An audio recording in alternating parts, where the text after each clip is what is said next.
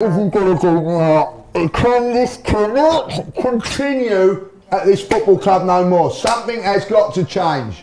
Something's got to change. He's got to. You cannot keep losing these games. This is embarrassing now. We had a chance to sit fifth today. You know what I mean? We're in a relegation battle more than a fucking top. What I've seen today. They played us off the park today. 7th in the league again. You know what I mean? Just absolute primary points, left, right and centre with a fucking idiot in charge. Listen, we're meant to be, yeah.